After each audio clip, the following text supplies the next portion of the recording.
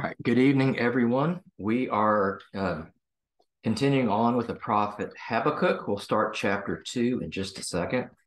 First, let's say a prayer. Let's pray to the Lord. Lord, have mercy. Illumine our hearts, O Master, love us mankind with the pure light of thy divine knowledge, and open the eyes of our mind to the understanding of thy gospel teachings. Plant us also the fear of thy blessed commandments, that trampling down all carnal desires, we may enter upon a spiritual manner of living, both thinking and doing such things are well-pleasing unto thee. Thou art the illumination of our souls and bodies, O Christ our God. And to thee do we ascribe glory together to thy hundred Father, and all holy, good, and life-giving Spirit, now and ever, and unto the ages of ages. Amen. So last time when we were talking about the prophet Joel, talked about how if you really want to know how the Orthodox Church thinks about someone, you should start with the verses on Lord I Cry from Vespers. So prophet Habakkuk is name days 2 days from now, December 2nd. And this is the first thing we hear at Vespers. On receiving the Spirit's ray, the most marvelous Habakkuk is become like God. Wherefore, as he doth behold the judges' godlessness and the unjust judgment that they pronounced, he is greatly vexed thereat. And not brooking their wickedness, he upbraideth them. With much fervor of heart and love for God, he showing his upright disposition towards God, the Master and Lord of all. So we'll come back to some more things there as we get into this. Okay. So chapter 2, I will stand on my watch, mounted upon the rock, and see what he shall say to me. What might I answer when I am reproved? So standing on the watch means he's a soldier. He's on the watch out to guard God's kingdom. Trying to see what he can see, make sure that he does what he can to protect the kingdom of God on earth. And so this is, and it continues, and the Lord answered me and said, write the vision distinctly upon a tablet, that he who reads it may flee.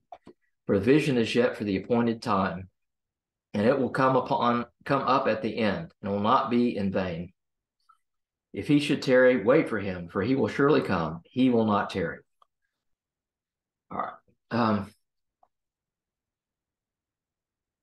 So he will come. If we were reading this in any of the Protestant translations, what it would say is it will come. Okay. So we understand that he will come. This is a prophecy of the coming Messiah. Okay? That's who he is. And it's the only thing that makes sense. But when you change he to it, then you got to look, well, what's the it that's going to come? And you're tempted to look back at what's going on here. And who is this it? Is that the vision? For the vision is yet for appointed time, and it will come at the appointed time. Well, so you don't really understand this is a messianic prophecy that Habakkuk is saying here. But that's what's coming. He will surely come. Not it will surely come. Not that you'll definitely have visions, even though we're going to get to visions here shortly. But this is the Messiah will come. Okay. And the other quick thing is in Greek, his name is Habakkuk. Habakkuk is how it's translated, I think, from the Hebrew. So when I'm reading the things from the services, it's almost always going to be Habakkuk, not Habakkuk. So it's the same guy, same name, different language. Where are we? Chapter 2.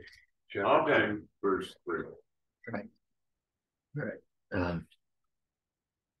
Now verse 4. If any man should shrink back, my soul will not be well pleased in him, but the righteous shall live by my faith. Okay. Huge thing. So St. Paul quotes that a number of times. The righteous shall live by faith. This already shows that when the law was, you might say, paramount, the law was in effect, there was no Messiah yet. Still, the whole point was to live by faith. And this is by faithfulness. Another translation issue.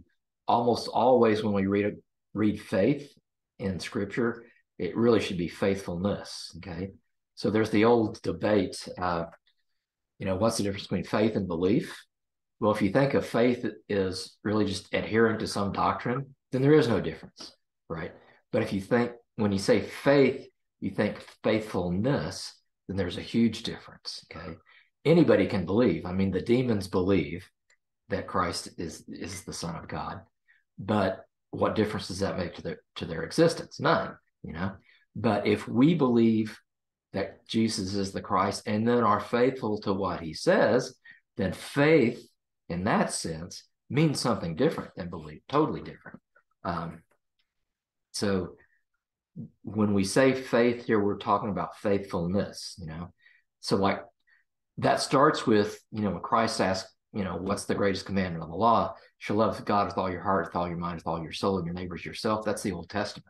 He's quoting the Old Testament, or the guy he's talked to quotes the Old Testament. And Christ says, you've spoken rightly, right? So it's not new that the rules, the laws are there as guides, but we still have to live with faithfulness. And this is like the third most quoted part of the Old Testament and the New Testament, the righteous shall live by faith. But that's what we're talking about here, is the faithfulness. And it's not something new to Christianity. It's part of Judaism from the beginning, right? So let's see.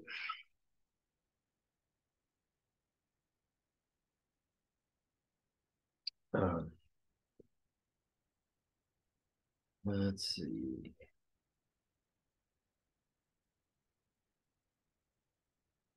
So this book I have is not arranged verse by verse, but topically. And there was something specific here. Let's see if I can find it. Okay. So on this verse, the just or the righteous shall live by faith. Saint Cyprian of Carthage declares that Jews could understand nothing of the scriptures unless they first believed in Christ. Righteousness should subsist by faith, and that in it was life, as predicted by the prophet Habakkuk. Elsewhere, Saint Cyprian adds, faith is of the advantage together, and we can do as much as we believe.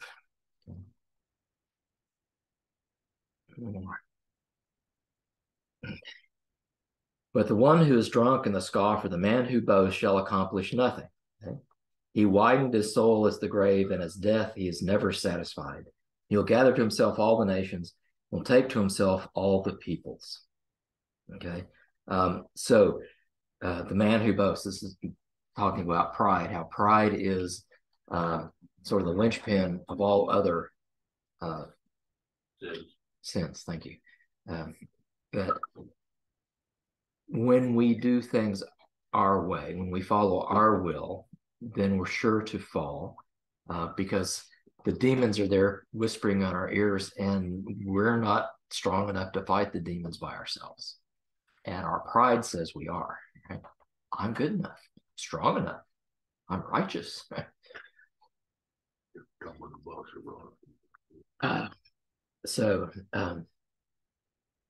And he'll gather himself all the nations. Okay, all the nations is sort of everybody outside of Judaism. Generally, when we see that in Scripture, that it's all those who don't have the law, don't have the, And again, that's a translation issue. Torah should really probably be translated in English as the teachings. So it's not law as these are law books that, you get put in jail if you break these laws. It's like, no, these are the teachings. This is teaching you how to live by faith. Okay. Shall not all these take up a parable against him as a proverb for his history? And they shall say, woe to him who multiplies to himself possessions which are not his.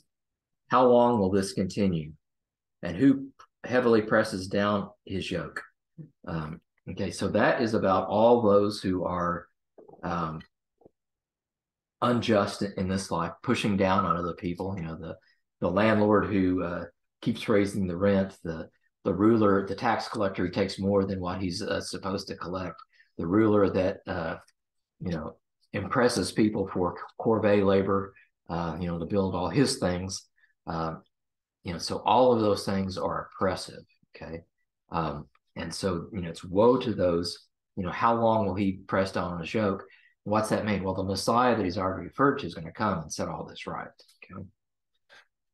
For suddenly those biting at him shall rise up, and they who plot against him, you will sober up, and you shall be as plunder to them.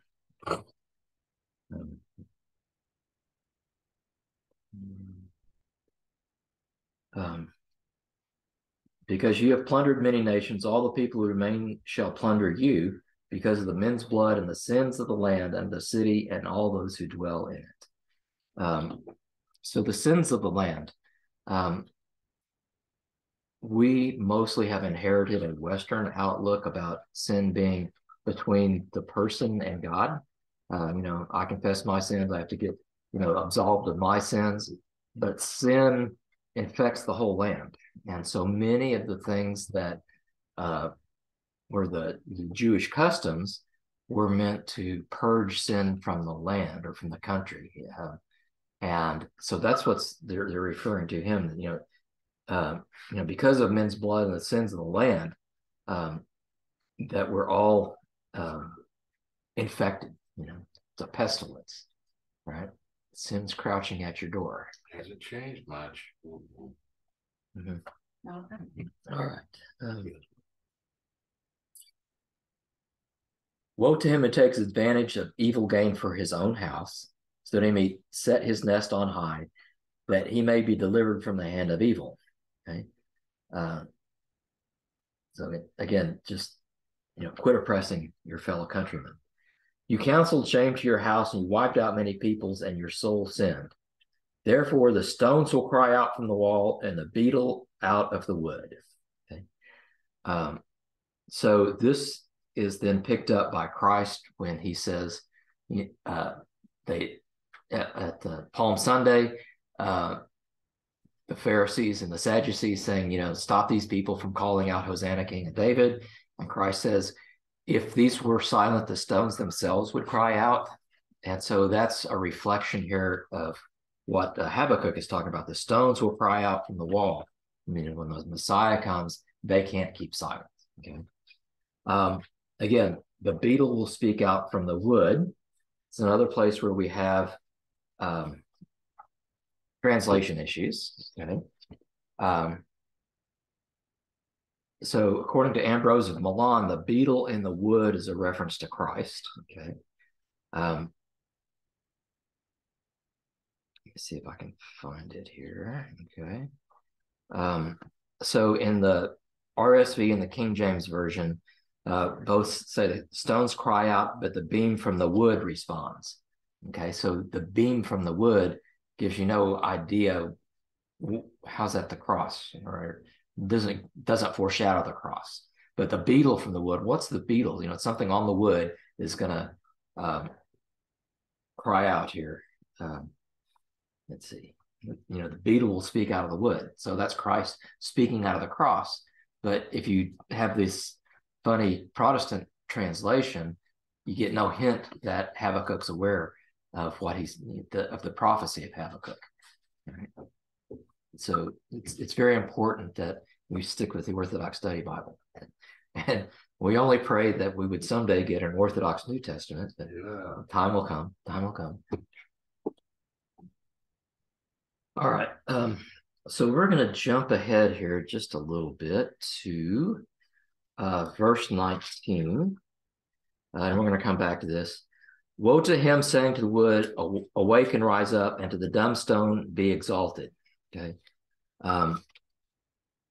So we have the stone and the wood together. And there's no living breath in it at all, as continuing on in verse 19.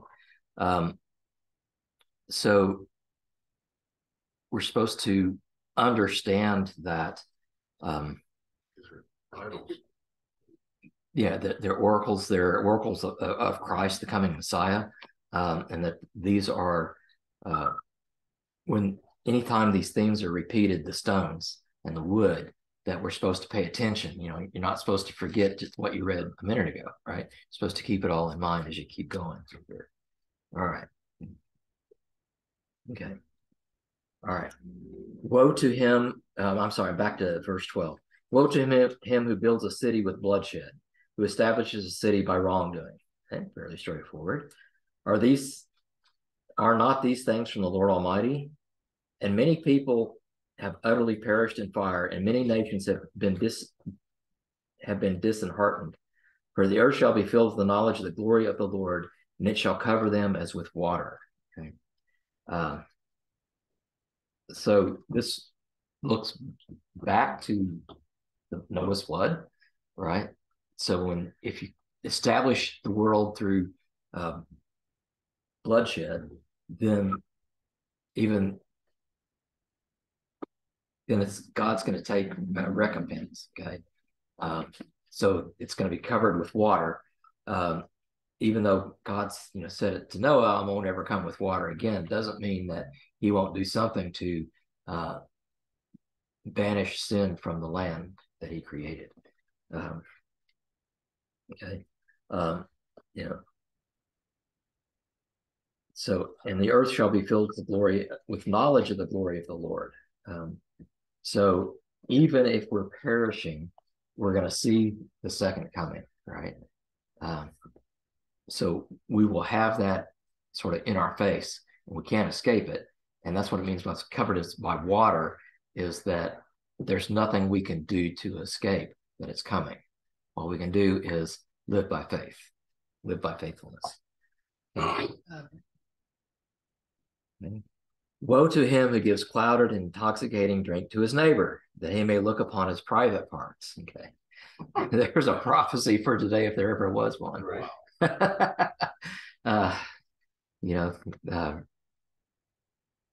It's what we love about scriptures. It really tells it like it is. Drink to the fullness of the dishonor of your glory, quake and tremble. The cup in the right hand of the Lord has surrounded you and has gathered disgrace upon your glory. So the things that we glorify in, just look at the news and see all the stuff happening in the world, and it will be gathered as disgrace. The glory of the Lord will make that disgraceful, and it's coming from. Okay. For the ungodliness of Lebanon shall cover you, and the distress of wild beasts will terrify you, because the blood of men and the ungodliness of the land and all who dwell in it. Okay. So here's the prophecy of pretty much every time, ever since Cain killed Abel, that this is what's going on. The stress of wild beasts will kill you. The blood of men and the ungodliness of the land and all who dwell in it. So that the Messiah's got to come and take care of all this. Okay. Verse 18. What benefit is a graven image, since men carve it? They have formed it into a molten image, a false image. The one who made the thing trusts in that which is formed by him to make idols that cannot speak. So here is the whole crux of pagan worship, pagan understandings of even how life exists. Okay. So in this time, and remember, I'm not exactly sure when Habakkuk lived, but probably about 500 BC, maybe before. So at that time, everybody believed in gods. Okay? Outside of Israel, people made images of various kinds, okay, and set up their temples. They made sacrifices, burnt incense, did those things. And the whole point was that God then was sort of required to provide you benefits. Favorable harvest, sons and daughters round about your table, whatever the thing was. So in about the third century, fourth century, Rome sent an army into Germany. Teutoburg Forest is the name of the battle. And the Germans like totally wiped out the Roman army, legions that had been sent in. So much so that Rome quit trying to conquer Germany and said, okay, the Rhine River will be a nice border. We can maybe protect that. And for years afterwards, people in the Roman Empire would go throw rocks and mud at temples, at some of the temples of the Roman gods, because they had fallen down on their job, that the Romans had made the proper sacrifices and the gods didn't give them victory.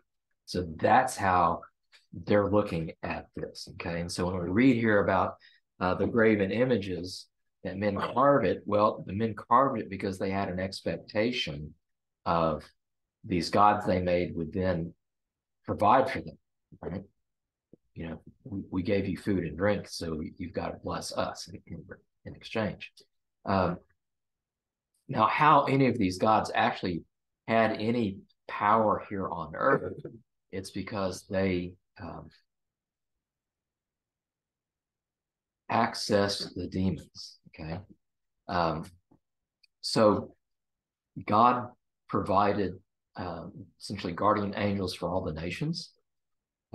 Archangel Michael was assigned to Israel, and he's the only one that we know that never succumbed to the praises of the people, where many of them, sometimes it's, you tell somebody you're great often enough and they start thinking they're great, right? So that's the way these angels reacted to all the worship of the people. They became demons and quit trying to enforce God's law. They started taking upon themselves this on this right to rule these countries. Okay, so that's these graven images and the gods that are behind them. Okay, woe to him, saying to the wood, awake and rise up, and to the dumb stone be exalted. So obviously, if if the wood and the stone is the false idols, then you're not getting anything. Okay, it is merely a fantasy. Okay? So if you bring to the lumps of wood and stone, that it's all in your mind, right? Being but a hammered piece of gold and silver. Okay, there is no living breath in it at all. Okay, so when these pagan idols were created, they were dressed, they were put in temples, and the last thing that happened is they would do a service that was called opening the nostrils, sort of believing that this was the ceremony that was required to bring life to the pagan idol. Okay, and so that's, I think, being referenced him.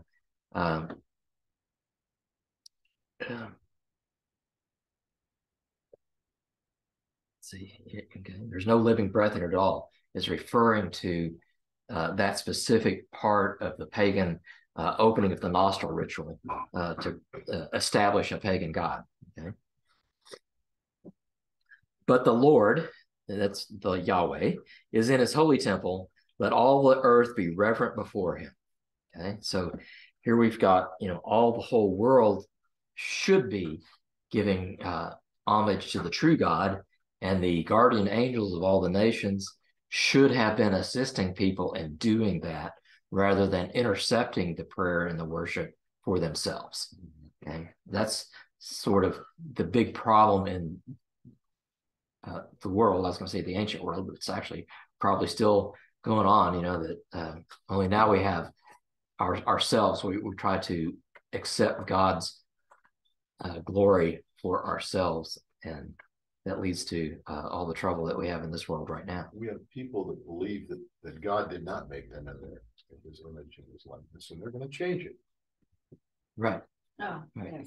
Yes. I'm serious. I mean, this is where we come.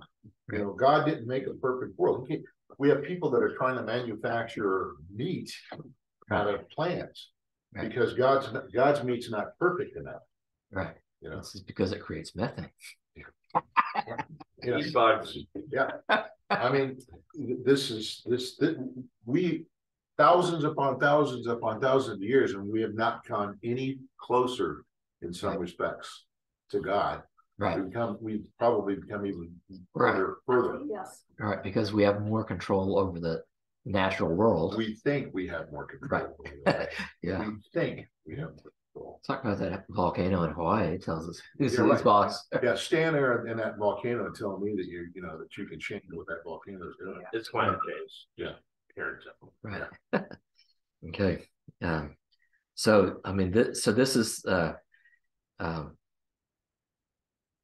the crux of the religious life. You know, the Lord is in his holy temple, be reverent before it. Right? Okay.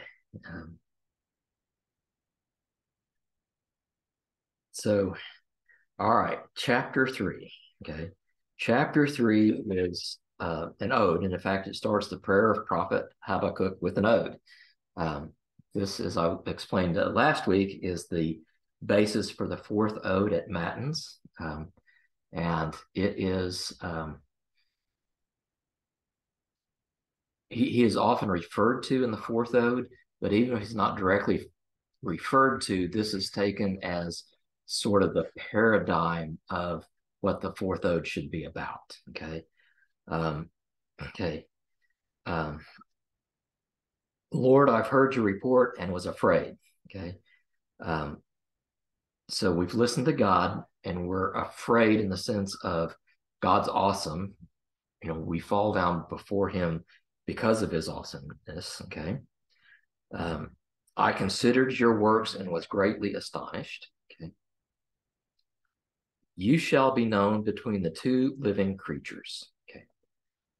So this is another messianic prophecy.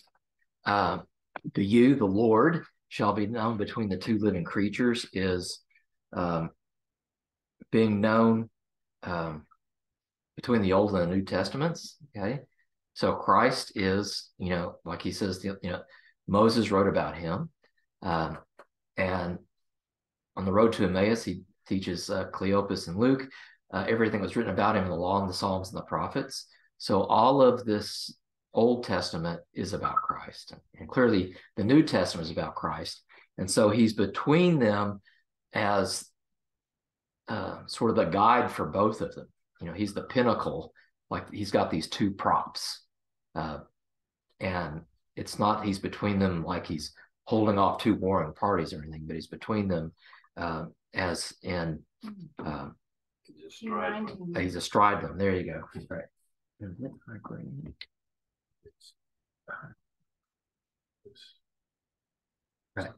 Right. Right.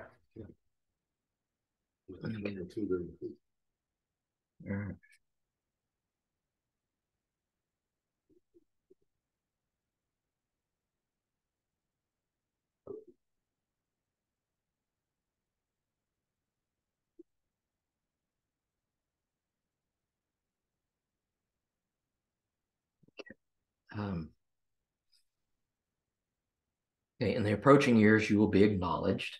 So that is a continuing of the Messiah is coming. You will be revealed when the time comes. When my soul is troubled, you will in wrath remember mercy. Okay.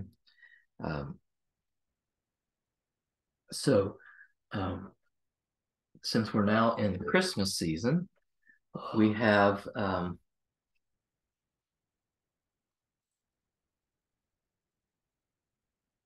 the Nativity canon, which is coming up. Let's see.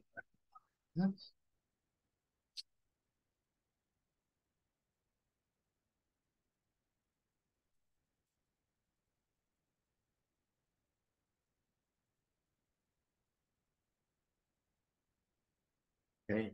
Rod of the root of Jesse and the flower that blossomed from his stem, O Christ, thou hast sprung from the Virgin, from the mountain densely overshadowed, thou hast come, O praised one, made flesh of her that knew not wedlock. O thou who art immaterial, immateriate, and God, glory to thy power, O Lord. Okay.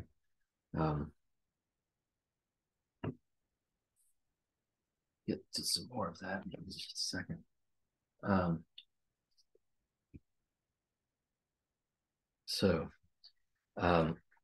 Now verse 3, God will come from Teman, the Holy One, the Mount of Shady Leaves. This is a prophecy of the Virgin. So she's the one who's overshadowed. And Teman means the south.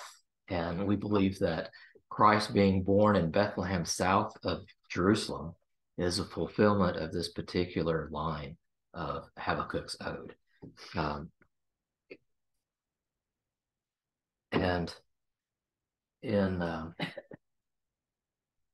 So very often we find that Mary is referred to as the one overshadowed, and there was so in the fourth ode of the entry of the Theotokos in the temple, talks about the Virgin is compared to the overshadowed mountain that Habakkuk saw.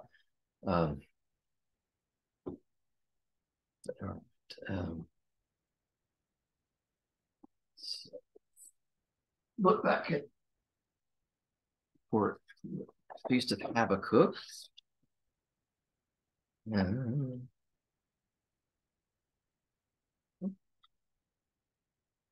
Okay. From Teman has God come forth incarnate, as thou foretoldest, O thrice blessed Habakkuk. Enlightened by him the splendor from afar, he made the whole world to shine with light. Okay. So that's Ode 6. And that's where the church is using this image of Teman and the overshadowing mountain, referring to Mary. And it's part of our hymnology here.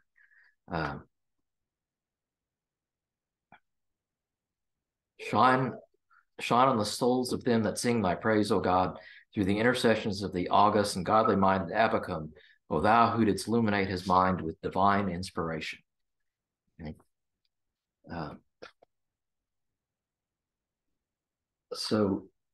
And there's one service, and I looked for it today and couldn't find it, where at the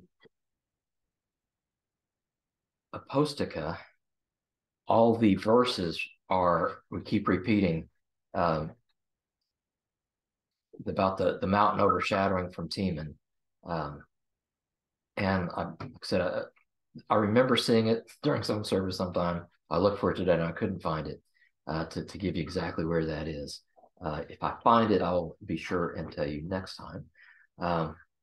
So it's something to keep in mind when you hear about this Teman. And what's that mean? What's referring back to this specific phrase of Habakkuk's prophecy. All right. Okay, his excellence covered the heavens, and the earth is full of his praise. Right? His brightness will be like the light, horns will be in his hand, and he established a mighty love of his strength. All right, let's.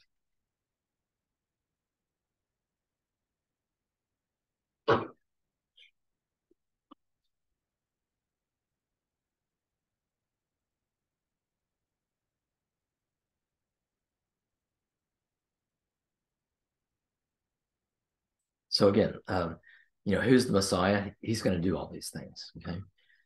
Before his face, a word will go forth. Okay. It will go out by the shoes of his feet. The earth stood when a shaken to and fro. He looked and the nations melted away.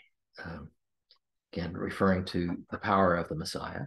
The mountains were shattered by force. The everlasting hills wasted away.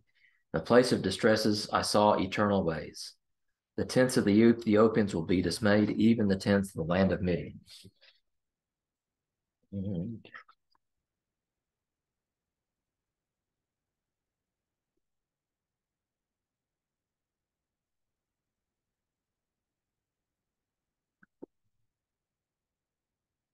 Okay, so the reference here to his advancing feet, to his shoes, is a foreshadowing that the Messiah will be truly man, right? He's not going to come and be a wraith of some sort. Verse 8, were you angry, O Lord, with the rivers? Or was your wrath against the rivers, or your fury against the sea, that you will mount on your horses and your chariot is salvation? Okay. So the horses are a reference to the apostles. Okay. That, let's see. Gregory of Nyssa and the Blessed Jerome believes this cavalry, the horses and the chariots, is the angelic host. Okay. But during the divine office, the prophet Habakkuk, the Holy Church chants the apostles as horses, as steeds. Listen to this hymn. Standing on divine watch, the honored Habakkuk heard the ineffable mystery of thy coming unto us, O Christ, and he most openly prophesied the proclamation of thee, foreseeing the all-wise apostles as steeds, roiling to see of the many nations of the Gentiles. St. John of Damascus, for the feast of St. Peter and Paul, thou didst mount thy steeds, thine apostles, O Lord, and didst take their bridles in their hands. And thy chariot hath become salvation for those who chant with faith. Glory to thy power, O Lord. So the church is clearly, saw this as foreshadowing the whole of the New Testament revelation. All right. The land of the rivers will be torn asunder. It's Mesopotamia, the land of Babylon, which is the paradigm of the evil nations that conquer Jerusalem. Many peoples will see you and be in travail. Dispersing the water from its course, the abyss utters its voice, raising its form on high.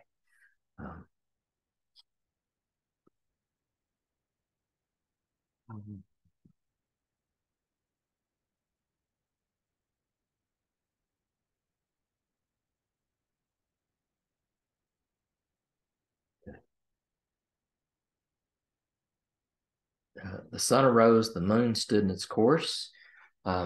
This is a reference to the ascension, where Christ himself is obviously the sun arising, and the moon standing in its course is the church.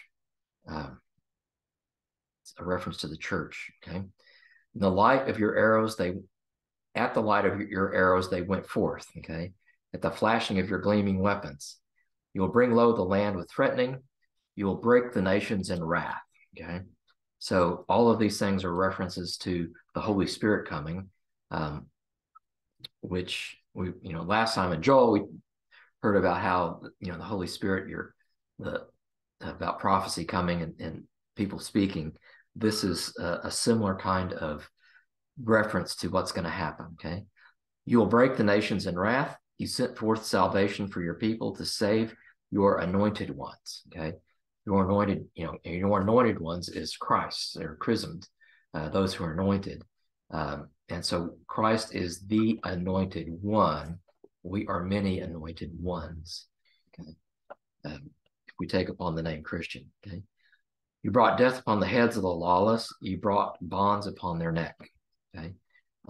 So this is reference to what's going to happen at the second coming, that the lawless, the ones who remain lawless, they'll have the second death, from which there's no recovery. Okay. You will cut off the heads of the rulers of amazement. They shall tremble in it. They will break their vitals like a poor man eating secretly. You ran your horse into the sea, churning up many waters. Okay. So again, this reference to the horses into the sea is a reference to the apostles churning up the nations, doing what he wants. Okay. I will keep watch. My belly trembled from the sound of the prayer of my lips. Okay. So this is interesting. In the ancient world, at least among the Greeks, there was a belief that your consciousness actually came from your gut. They didn't have this idea that your brain was the seat of you. So when it talks about this, my belly trembled from the sound of prayer, that means that, they're praying, but they're feeling it in their guts, sort of gives a new interpretation to, do what feels right in your gut. And the trembling penetrated into my bones. My very frame of mind was troubled. I shall rest in the day of tribulation to go up to the people of my sojourn. Right. So he's going to rest because why? He's been listening to God all this time. He's not oppressed his neighbor and done those things. Okay. For though the fig tree will not bear fruit, and there will be no grapes on the vines, the labor of the olive tree fail, and the fields yield no food. Though the sheep have no pasture, and there be no oxen in the cribs, yet I will glory in the Lord. I'll rejoice in God my Savior. So this is are we blessed when we have material things? No. What Habakkuk is saying, even if I've got nothing, I rejoice in God, right? That's where it is, okay? The Lord is my strength. He'll direct my feet to the end. He'll set me upon high places, so to conquer by his song. And this last phrase is a reference to the Psalm. I forget which one it is, about he'll set my feet upon high places like the hind.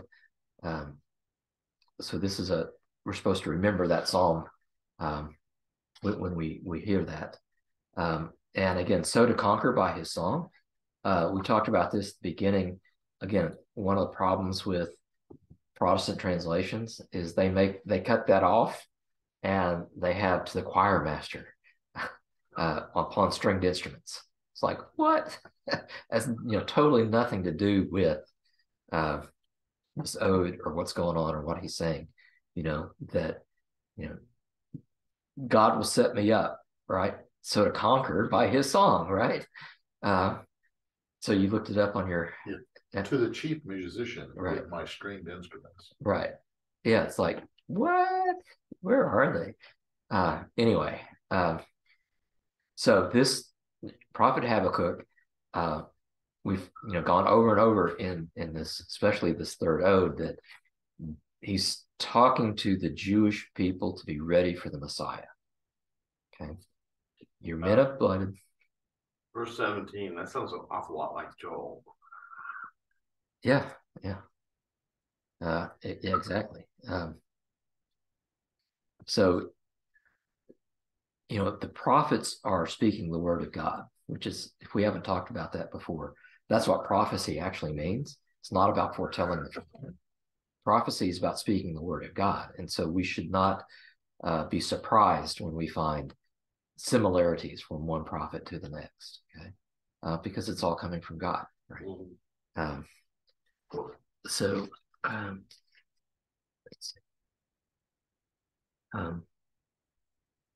so as we saw at the very beginning, Habakkuk 1, the burden which the prophet Habakkuk saw. So these prophets, this isn't like, oh, I'm in touch with the universe. I'm in love with nature kind of stuff. This, when God talks to you and gives you a prophecy, it's always work, right? It's trouble. It's a terrible thing. It's a terrible thing to fall in the hands of the Almighty God. So these guys feel this burden. Think of Jonah. He gets the prophetic word. What's he want to do? He wants to run and hide, right? He takes off for sea. I ain't going. I won't go. You go. Want me, oh God. Right. So that is actually how things are most common. Just ask you for these guys. Okay. Just ask you. Oh yeah, they're going to kill me. He's in the belly of the whale. Right. That's, there was some. See if I can find it. Again, you read these things and you can't write them all down.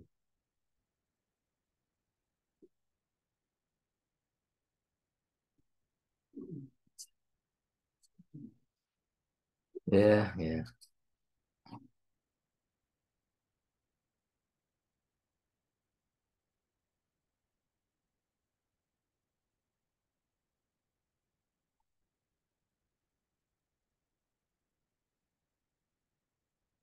Oh wow. Okay, here it is. This is the Ode 3. the Theotokion on Ode 3 at Matins for December 2nd, the Feast of Prophet Habakkuk. That is appears a mountain overshadowed with virtues, since whence the master came forth as the servant to deliver men from servitude, all pure virgin. And so again, that mountain overshadowed is that part of the first part of chapter 3 about the coming from Teman and overshadowing. That's picked up again in that Theotokion. And so, so just pay attention throughout the year about Teman, mountains overshadowing, anything like that, because when Luke talks about the Annunciation, the angel Gabriel says, and you should, the Spirit of the Lord will overshadow you. Okay, so that those things all tie together. That's what they're all meant to be interpreted together. Okay. Any last questions? Were you thinking of the verse 3 there as being, you said it was red. In the footnotes, it says that it's in the Orthodox hymnology in the Festal Menenian on the entry of the most holy Theotokos on the temple, into the temple, and on Christmas. Yeah. It's red. Yeah. It must be. Yeah, thank you. Sure. Anyway. It doesn't. So unfortunately, when why